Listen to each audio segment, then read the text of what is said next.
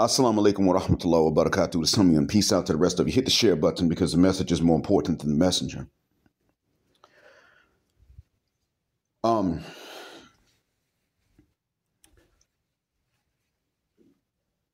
You can see the title, and I'm going to go ahead and tie all of this together, of course, but I'm going to do it in such a way that when I say this next sentence, some of you will understand the rest of the message before you even hear it. When you tell the truth for the right reasons. Or you might as well fuck the shuck up. Now, this is important, of course. I'm saying this for a reason. When you tell the truth for truthful reasons. You tell the truth for honest reasons. You do the right thing and for the right reasons. You say the right things, but also for the right reasons. This is really what that's about. And as Muslims, we've been told to speak a straightforward word. In other words, to be honest. And we're not required to just talk for the sake of talking and wasting words. We're not required to do any of that. So we can easily just fuck the shuck up, not say nothing if we don't think we can say something that is constructive and helpful to other people. I'm going to tell you now that Umar Johnson has said some things that are true. And these are valid points. I myself, when I first became Muslim, was very much like Umar Johnson right before I became Muslim. I believed in blackity black, this, that, and the other, and to a certain extent, I still do. I don't believe that it is wrong for black people to focus on black people's issues because we're forced to do this, even when we're Muslim, because frankly, even Muslims that aren't black are not always capable of understanding. And if they are, they don't want to understand. And likewise, I'm not capable of understanding certain things that they oftentimes tout, that they oftentimes inform us.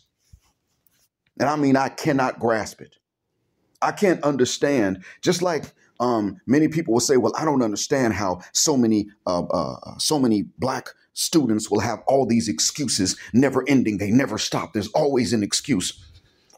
And I would think to myself, well, maybe you're in a public school and that probably is the case because I worked in the public school setting and oh my God, there was always an excuse. That's all the hell there ever was, really. Excuses. And there were times when staff members would make excuses for the students. Well, before you give her that grade, Mr. Black, you need to know that she got high blood pressure. You see how big she is. I didn't tell her to eat all that. I didn't tell her to sit at home in front on the couch in front of the TV. I didn't tell her to do none of that stuff. If she had asked me, I would have told her, get your country behind up and go walking. And in the summertime, go swim somewhere. Sitting around eating all them doggone potato chips and 12 sandwiches at one time, looking at TV, just getting big as a house. Anyone tell me that I need to understand? What I need to understand? You hungry? You're going to always be hungry.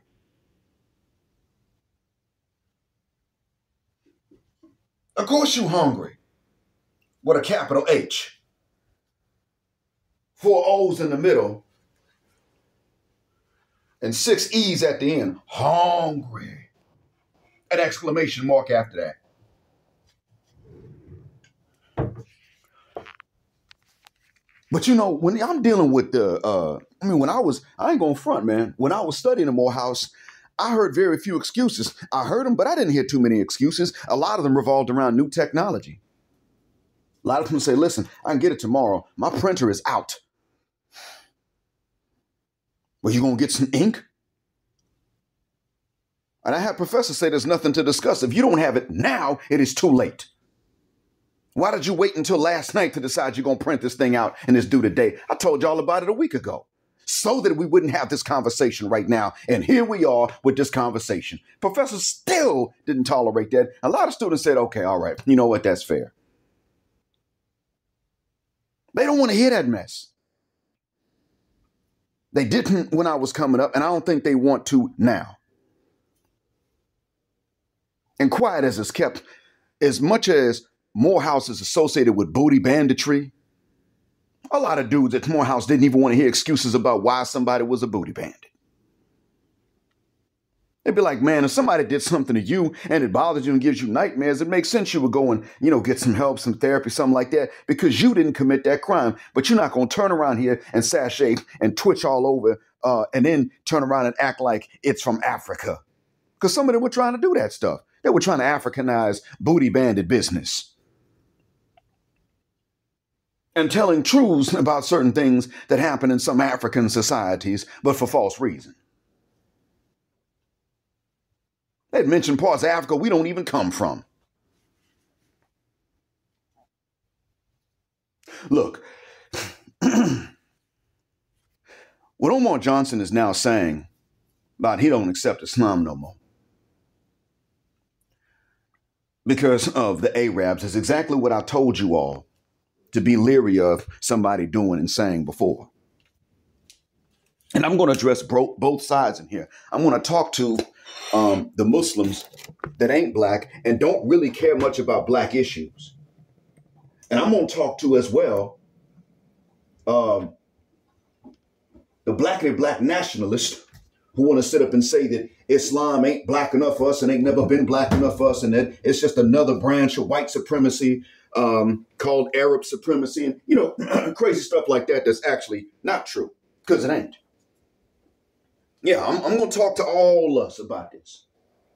And ain't nobody going to really be happy at the end of the day with all I'm going to tell them, because, frankly,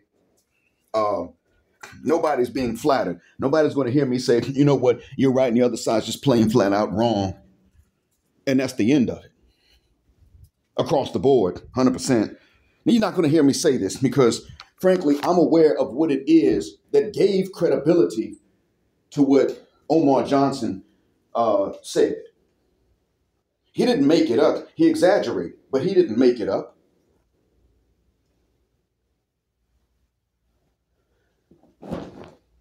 It's not really, if you really want to know the truth, a lot of Umar Johnson's frustration doesn't come from the Muslims that ain't black, and a lot of it does.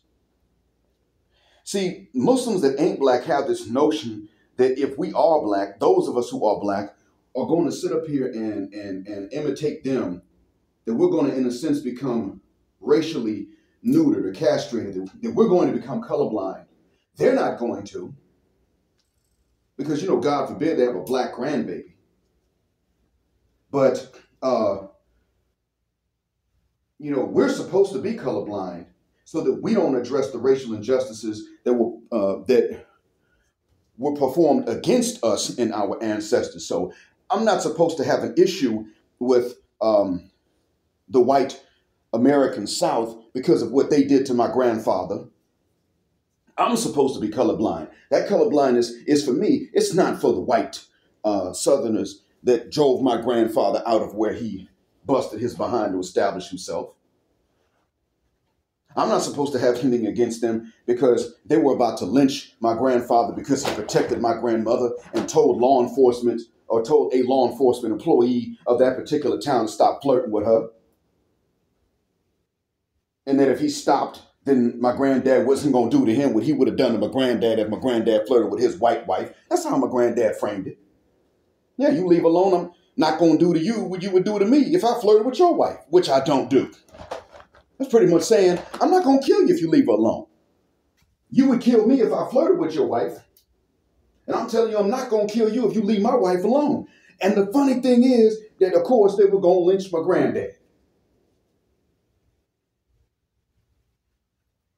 My grandmom had to tell him, look, I can't raise these babies alone. You can't be doing this. You got to leave now, and we're going to have to start over elsewhere. But I ain't supposed to have nothing against them white folk that was going to lynch him. Most of us got stories like this. My grandfather went on to do some pretty good things. And I'm not saying it's just to boast and brag. I'm saying it's to say that in spite of what he had to face, he went on to do a good bit. And there's something pretty important that it's named after him. And I'm not saying his name for the sake of privacy of not only myself, but more so the privacy of my family. But there's something named after him.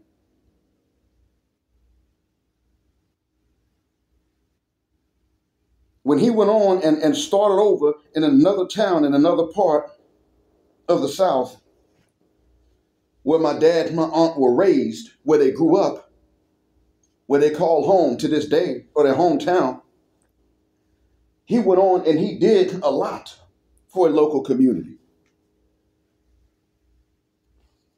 But the thing is, I'm supposed to be, colorblind because I'm Muslim now, which is really another way of saying you ain't supposed to care nothing about what they did because that's in the past. So Umar Johnson is sick and tired of these notions.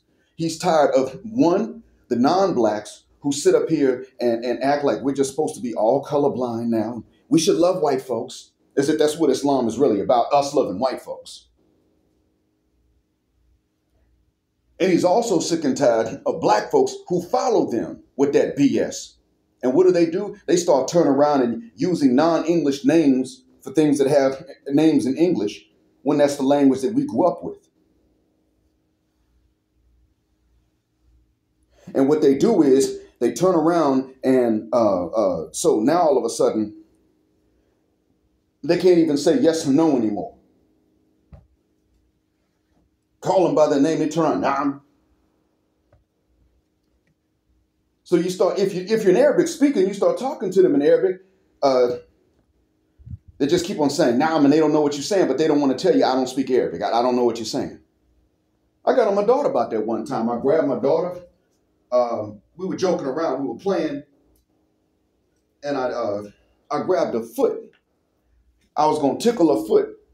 And she said to me in Arabic, no, enough. Told me in Arabic. My daughter don't speak Arabic.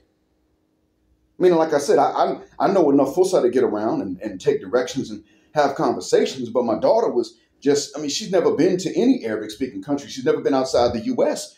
So when she started with that, I said, what the F? I was like, hold up. Are you learning Arabic or something? Because to say that in the sense of panic in which she said it, not real panic, but just not having much time to think, that reflexive reaction with which she lapsed into Arabic. I said, wait a minute, are you learning Arabic or something? Because that shows that you're thinking in Arabic.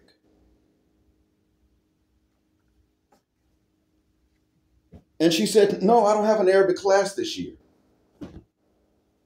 And I told her later on, listen, we ain't Arabs. We learn languages, and that's fine. But we ain't Arabs, and we don't imitate them for nothing. Do you think that a single Arab that did not grow up in a Hausa-speaking environment is going to say in Hausa, no, enough out of reflex because they realize they're about to get their foot tickled?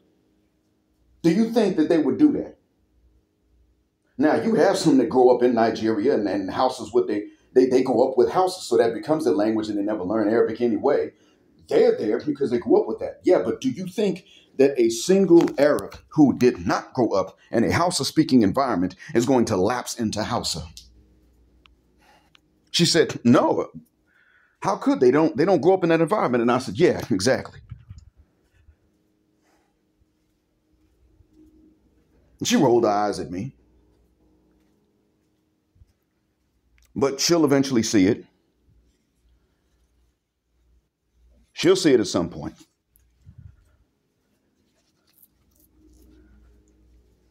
And I told her, look, you're going to find out.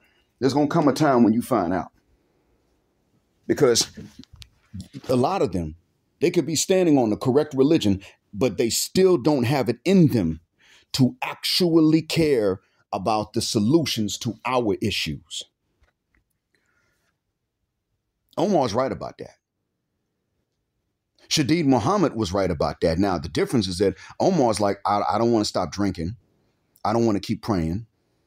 I don't want to really exercise these levels of self-discipline, as evidenced by me having 2 children out of wedlock, even though I take accountability for that. I don't really want that level of responsibility coming from somebody else, or that level of accountability coming from someone else. No one else can tell me nothing. I ain't going to listen to nobody if they ain't black tell me a damn thing. Now, I don't agree with Omar's decision to leave. What I do understand is that Omar is reacting to something, and I'm not going to let the Muslim community that ain't black off the hook for that to which he is reacting. It took him years to finally say, I'm leaving Islam. Now, he done said things that amounted to as much for a long time. He done talked about going and being judged by the ancestors instead of being judged by God. I knew this day was coming. I shouldn't say I knew, but I predicted that this day would come. I expected that this day was going to come, but make no bones about it. Sajid Lipham, I don't blame you for not being okay with Omar's decision to leave, but I want you to understand that he is reacting to something, and the Muslim community is not really a Muslim community until the day that we address that to which he was reacting. Non-black people, even Muslims, hardly give a guck about what black folks face. We have been concerned about what we and other people face, and it has not been reciprocated. When it has been reciprocated, like in 2020 after George Floyd, we were not told about that. I knew about the protests going on in Syria. In Syria, they were protesting George Floyd's murder. Even in Egypt, ironically. Egypt, where they don't care nothing about black folks. You want to see some insensitive father muckers on African soil? Egypt. Of course, they're like that with each other, too. I mean, they don't really like anybody. They troll everyone just for fun. Mean as hell. Arrogant. But, boy, look, I'm going to tell you this. When I saw them doing that, I was really thrown for a loop. But Syria's in the middle of a war now. And they were protesting like, what are y'all doing? I said, oh, wow. I knew about it, but y'all didn't hear about that. It took me a while to hear about it. My wife had to tell me what some folks were saying. You had one Somali guy in an English-speaking country somewhere talking about wallahi billahi tala'i. I mean, he was staunchly colorblind to the point I didn't want to hear this boy say Allah's name no more.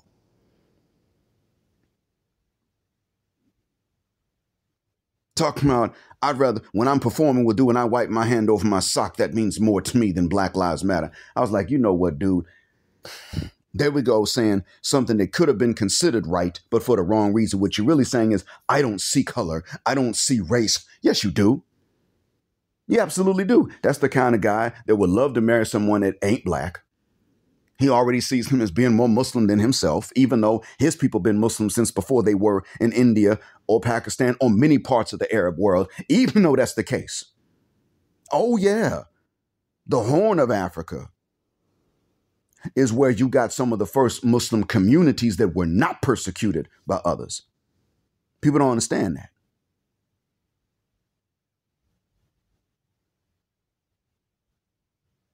You have some buildings,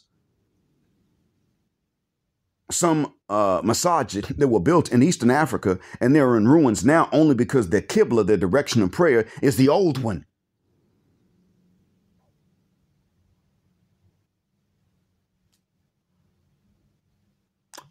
That's how long they've been Muslim.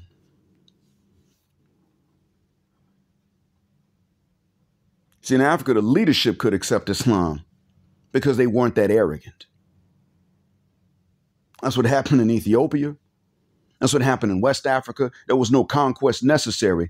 And so Omar's wrong when he follows these wrong historical narratives that black Africans got conquered by some Arabs and forced into Islam, which was not physically possible at that time. They could not have done it.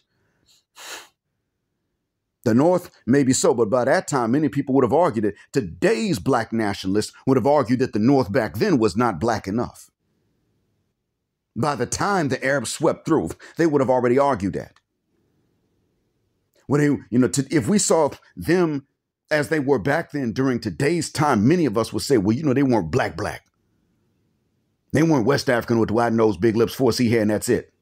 Many of us would have said stuff like that. I would have been able to look at them and see black blood in them, and many of our people would have been able to see the same thing, but would have still said, yeah, but that's an admixture. They ain't black, just like they would say about me if they saw me now.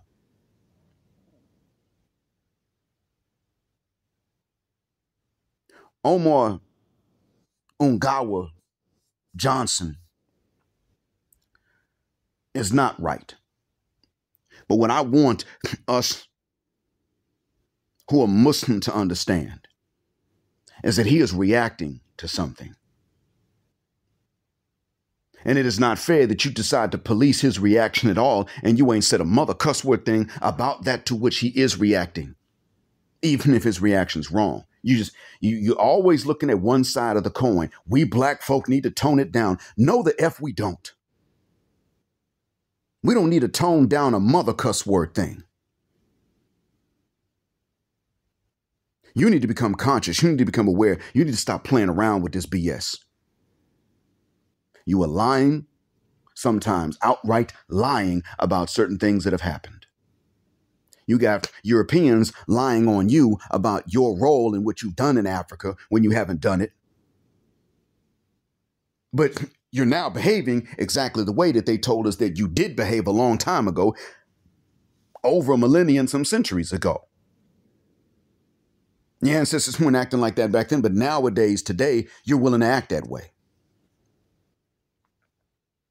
Like you walk into Africa and just because you ain't black, you're on top of everything. That's how many of you do feel. And then you go into black communities in the Americas and when they're Muslim and you want to do the same thing. And there are enough of them that will tolerate that. So nowadays, if you go into Black America and decided you're going to try to prop yourself up as some sort of sheikh or imam or alim over some black folks that are Muslim, you'll have to find the communities that are black that will let you do that, but you'll find them. You'll have to look for them, though, whereas previously you would not have really had to look.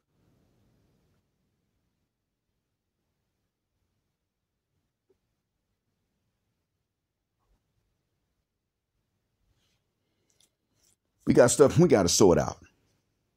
We cannot have a family situation because even those of us in the Muslim community that can understand the racial problems like Shadid Muhammad still can't understand the blue pill games played on the basis of gender.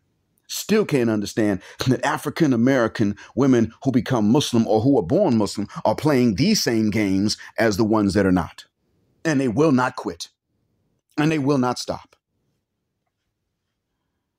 And they will come in and do everything a Muslim woman is supposed to do except speak a straightforward word and stop playing these damn games on men.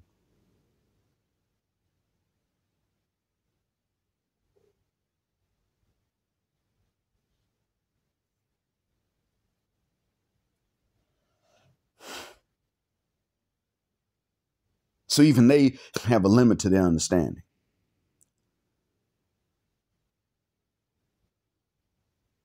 Now, Omar Johnson, maybe he wishes that he could run up in some non-white, non-black, exotic woman from the Muslim world. Maybe that's what he wants in his innermost fantasies. Maybe not. I don't know. But the fact that the truth is that whether it's sexually or not, these other communities have not had solidarity with black folks.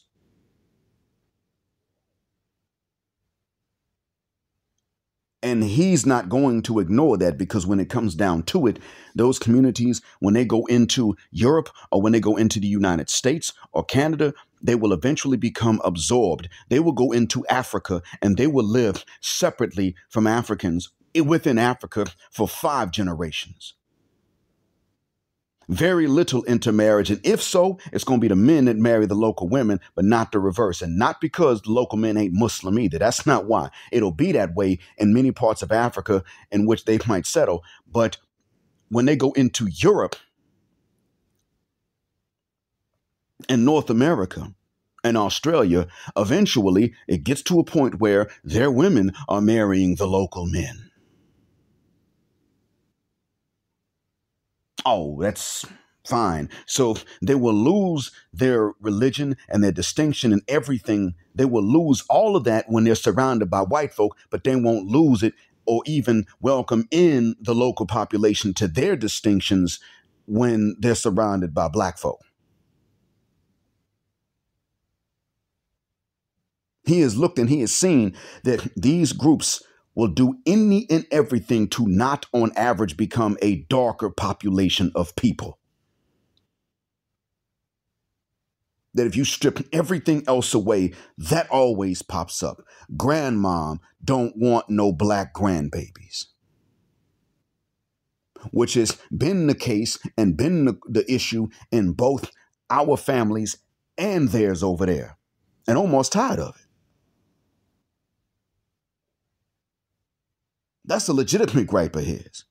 For all of his conning, scamming, not being serious, and a lot of it is just blackannoia, really.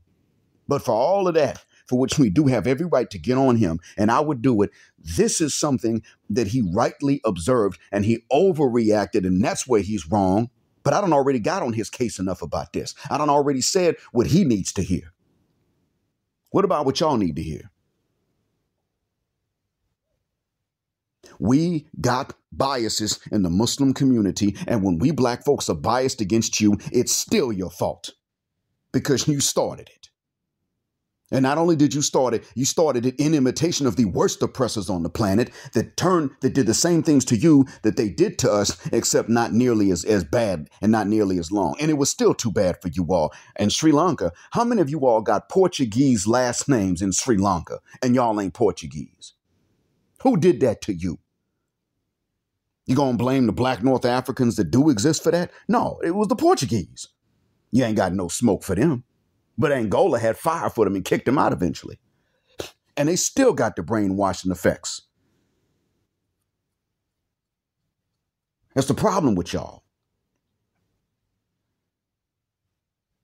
Why are many of you even going to Europe and going to North America and going to Australia in the first furthermucking place? White supremacy. You're going to these places that colonized your former countries or colonized your parents' countries. That's why your parents oftentimes went there, or you're the parent that went. You went to these places, even though you knew they weren't Muslim lands, and even though you knew that you had a high risk of losing your kids because they were going to put certain laws into effect. And now you can't teach your kids to stand on business when it comes to the religion. You're not allowed to teach them that in France and in Germany because they're some of the nastiest white folk out there. And we were sitting up telling you how they are. We black Americans and many black Africans who knew about this stuff were trying to tell you about their pathology, but you had the same pathology. You just didn't want it aimed at you, and so you picked up your bags and touted that visa to these lands, and yes, mashallah, alhamdulillah, I got this visa to go live in France or the UK or Germany or one of these former colonizers. And you went there and you married, whether you married a woman from your own people or you married a woman from the local people who wasn't going to respect your butt no way. Didn't matter. It turned out the same with your kids. Your kids either were shut out and therefore made prone to what you would call radicalization. I think another term needs to be set up for it, but they were either shut out of everything until their lives literally had no purpose until someone comes along and says, hey, why don't you go back to someplace similar to where your parents came from and fight the colonizers there? Not knowing that was a setup and a trap in and of itself. Or they were offered the option of integration and success as long as they dropped their religious convictions, your religious convictions. Somewhere down the line having a compromise. And you walked him right the F into that. And what was the reason that you even made these migrations in the first mother cuss word place? Because your country's opportunities were drained by these same colonizers to whose land you wanted to migrate if you could. That was white supremacy. That's why they chose to do this to your lands, to your countries. And you got the nerve to sit up and tell us we care about racism too much. We talk about racism too much. We need to just grow up and just get over it.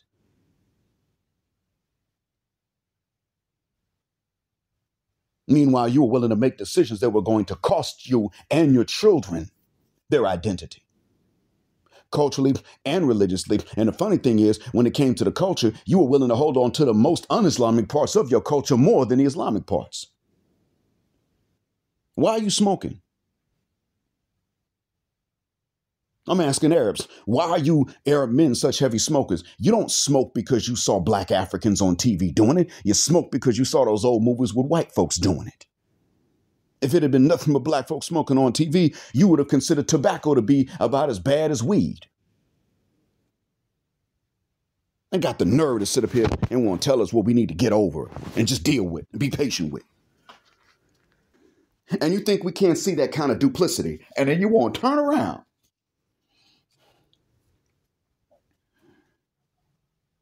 and tell us.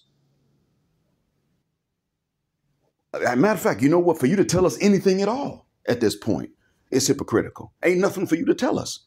You think we can't see the duplicity, which means you must think we're stupid. And then you want to turn around and tell us that we're wrong because we get upset about the duplicity, when the fact remains that no, you're just duplicitous. You're just a white supremacist. And white supremacy can't be a part of Islam. Black supremacy is only a reaction oftentimes when you even find such a phenomena, which Umar Johnson did espouse at one point. I mean, verbally speaking. And he even said, I don't even want to rule over white folk. I just want us to be in a better position because we don't want responsibility for white folk and what they do. So even then, he wasn't talking about subjugating them. I would. I'm telling you. I'm sitting up and I'm saying to you, you need to be trying to put the French in chains and in bondage. That's what I'm saying.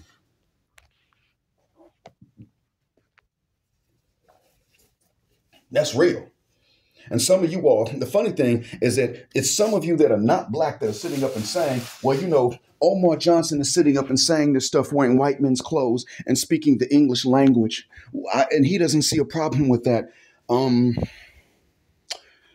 actuality, that's already been addressed by those nationalist circles from which he comes, even if he's not been loyal to what they initially were upon. Because you see, there was a time when many of these black nationalists would have sat up and claimed Arabic as this language for us to speak and to learn, an ancient African language. We were acting like we walk around speaking Arabic, an ancient Kemet. That's how many of us were at one point. We have said stuff like this, and now you're turning around and trying to use the rhetoric of the black nationalists from which Omar came against him because he called y'all out.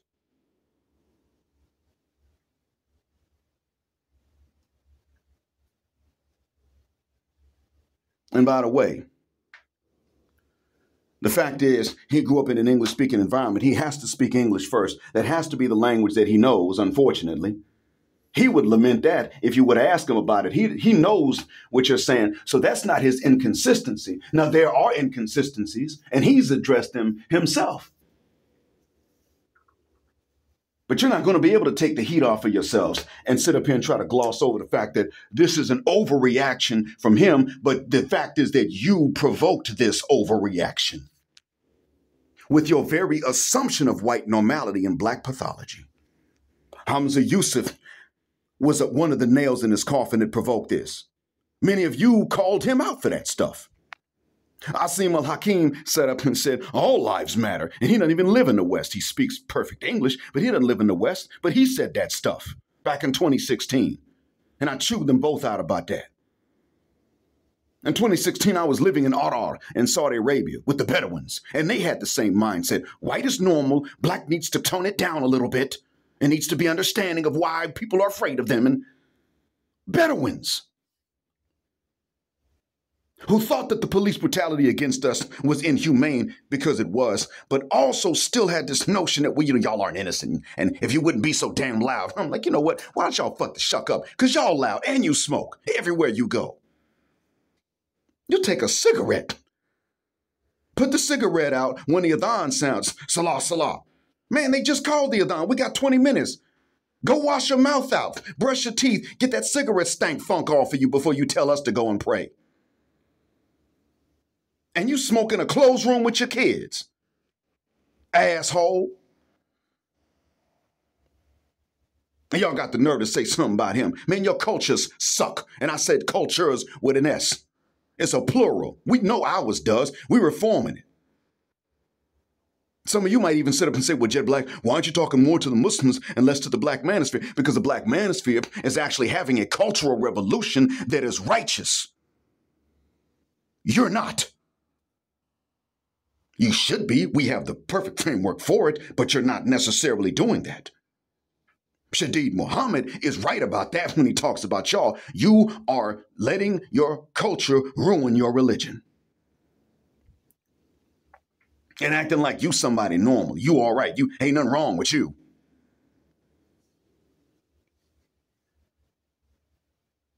Probably should have started this one without the peace greeting. Yeah. Omar is he might as well be a crab-eyed or cross-eyed or cockeyed maniac with some of the stuff that this man says. He might as well be. But all of this, that whole phenomena of which he's just one part and one repetition in the pattern, is because you will not only ignore our issues, and maybe you can't solve them, and that's okay, but you will tell us to ignore them too, and that is not okay. That's damn near criminal. We're facing this. You don't tell Palestinians to ignore their problems, and you shouldn't. And some of you would say, well, you can talk all that black nationalism all you want, but when the U.S. Army rolls into the Muslim lands, they got a lot of black soldiers. Yeah, I know. They got a lot of Native American soldiers, too, disproportionate to their population. There's a Comanche brigade in the U.S. Army that was involved in Iraq. If there were more Comanches alive, they would have had a bigger battalion. A brigade or whatever the division is named. Every time a people get conquered, they wind up helping the conqueror go and conquer somebody else. That's not right. Well, I agree with that. I don't want black folks participating in that. The issue here is that it would not have happened if many of you had not abandoned West Africa and much of the Sahel region of Africa, period, east to the west, centuries ago. If your ancestors hadn't done that, we wouldn't have had these conversations, because when Europeans set up along the coast and told coastal non-Muslims go into the interior and raid, this is one of the things that wound up being the case. Many of the Muslims were living in the interior. And they were being disproportionately kidnapped. Then they began to participate sometimes, and other times they didn't. The Muslim parts of Africa became divided by the slave trade. But the thing was that when some of these rulers and chiefs were writing to the northern parts of Africa, like the Sultanate of Morocco at that time, and some in Egypt asking for some reinforcements, they were ignored. And some people in Morocco itself were busy going into the south in small numbers so that malaria didn't wipe them out, grabbing people that were free and Muslim and transporting them to the north, just like white folks would have done across the Atlantic. The rest of the Muslim world ignored this part. Some parts of it, right outside the tropics, made incursions to grab free Muslims and put them in bondage too, and led to this acceptance of an otherwise Christian notion that black people had been designed for slavery.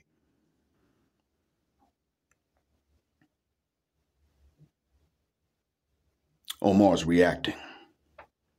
Say one more goddamn thing about him and ignore that to which he is reacting again. I double dog dare you. Because I call your faith itself into question. I sit up and ask if you are Muslim at all, if you entertain these racist notions, even if they're subconsciously racist and you didn't realize that they were. If you would entertain a notion about race, you would not tolerate somebody else entertaining about you. I call into question your faith itself. Are you even Muslim? Because as far as I'm concerned, if you say you're Muslim, but you normalize whiteness and pathologize blackness, you might as well be a Satan worshiper. You might as well run around telling us that Satan is Lord. To me, it's the same thing. Because you're going to serve the same purpose. Who the hell else do you think wants you to hate the most original variation of your own species? And can make you forget that he hates you for coming from it. And you're going to serve his purposes and not even think about it?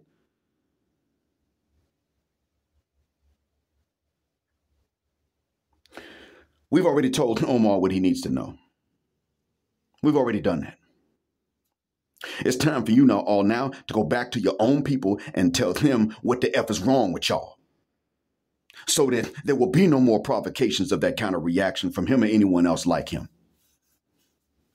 Because truth be told, he's not the first, and he ain't gonna be the last one to at one point be Muslim but black, and then decide to leave it so that they can go into an African faith spiritual tradition, just to push you away, because you wouldn't push away the white supremacist colonizer who forced him to speak English and others to speak Spanish and others to speak French and others to speak Portuguese,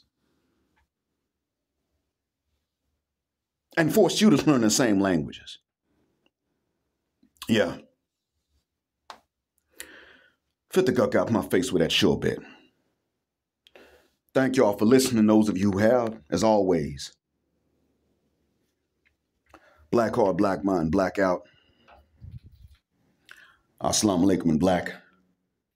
Heterosexual, non-select male power because they don't like it in black patriarchy until extinction of Judgment Day. Thanks for jetting again. Well, thanks for traveling with us again here on Jet Black Airways with a phrase. Jet black is also a verb. Keep jetting black with us until the wings and the wheels fall off. Gender and racial justice forever.